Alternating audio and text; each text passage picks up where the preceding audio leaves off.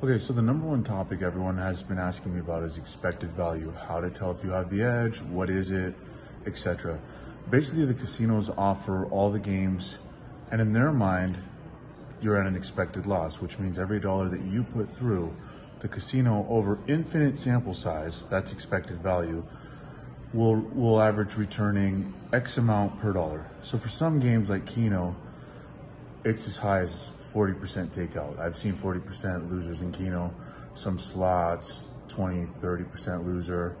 Blackjack's pretty close to 100%. You can find 98, 99% blackjack. And in sports betting, at minus 110, you're a 4.5% loser. So how do you have the edge if you're a 4.5% loser? Getting an extra half point, cutting your juice down. You can chase steam, meaning the whole market's moving from 6 to 7, you can lay the 6. So if you can get it and then everything's flat at 7, each half point worth 4.5%, you're instead of a 4.5% loser, you're 4.5% positive, if that makes sense. Stale numbers, basically parlay cards that the casinos don't update through the week, bad weather, players are scratches, etc. Those numbers will move, and a lot of times they won't put a new number, they'll just leave the card out.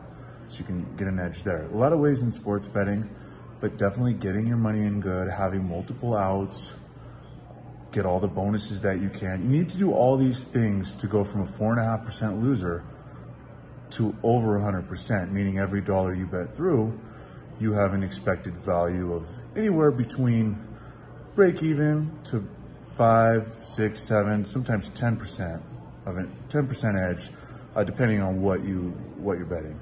Keep following me for more tips, guys. I got you.